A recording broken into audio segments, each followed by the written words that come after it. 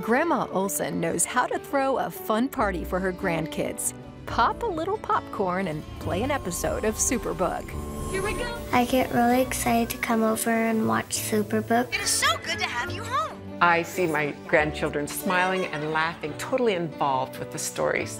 Yeah, it makes the Bible come alive. Like, I can really feel it. Like, oh, what's next, what's next? And I just want to learn a lot. You can look up what Superbook movie you're going to be watching. You can just open it and follow along, and it'll be exactly true with the Bible. That's something Grandma Olson's son Matt loves about Superbook. He and his 6 brothers were raised on the original series.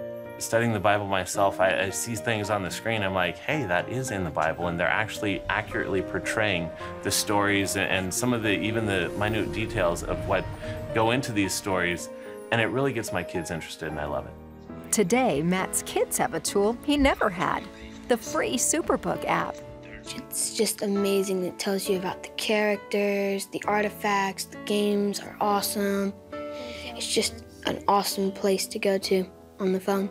I love the Superbook app because you can go on there anytime you want to. If you're feeling afraid or something's going on. There's so much darkness in the videos and some of the things that the kids watch these days, and so much violence and immorality. You have something like Superbook that brings light, that would counterbalance this darkness that has come into their life. I'm very thrilled that that legacy is being passed down to the grandkids. And Grandma Olson's glad her partnership with CBN is bringing Superbook and the stories of the Bible to the children of the world. Seems to be accepted with all governments. Even those that you think would not accept it, they're accepting Superbook. And this will bring a lot of kids into the kingdom, seeing these stories when they're little.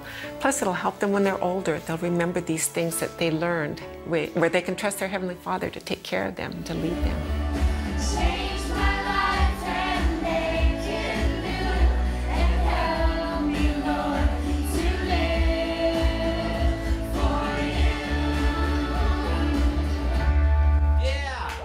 Just one question.